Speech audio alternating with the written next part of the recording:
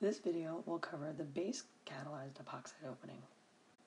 This video will cover base-catalyzed opening of epoxides. When epoxides are opened under basic conditions, the base adds to the epoxide by attacking the less substituted carbon center. Typically, to form the protonated alcohol, we have to follow this step with an acid workup. Opening of an epoxide ring under basic conditions leads to addition of the basic molecule to the epoxide, and it adds at the less substituted carbon center of the epoxide. We will talk about this observed regiochemistry in a moment, but first, you should note that the base can be several different things. The base can be a hydroxide ion, an alkoxide ion, or an amine.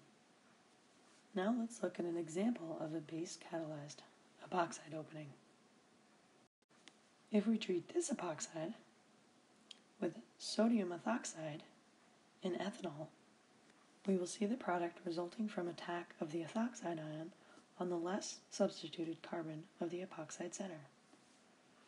Additionally, we will see the trans addition of the base to the epoxide.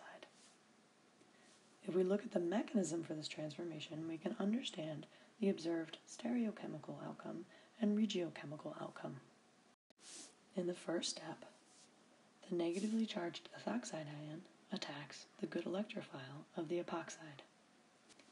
Remember that when we looked at acid-catalyzed opening of an epoxide, the epoxide had to be protonated prior to attack of the nucleophile. However, ethoxide ion is a better nucleophile than a protonated alcohol, and therefore it can react with the unprotonated epoxide. However, because the epoxide is not protonated, there's no carbocation character to either of the carbons of the epoxide. Therefore, there's no reason for the nucleophile to attack the more substituted carbon of the epoxide. Therefore, it attacks the less substituted side because this side is less hindered and is easier to attack. We attack the less substituted carbon of the epoxide, opening the epoxide to give the alkoxide ion. This occurs in an SN2-like mechanism, resulting in inversion of the stereochemistry at the center attacked by the nucleophile. In the final step, the alkoxide ion is protonated from another molecule of alcohol to give the product.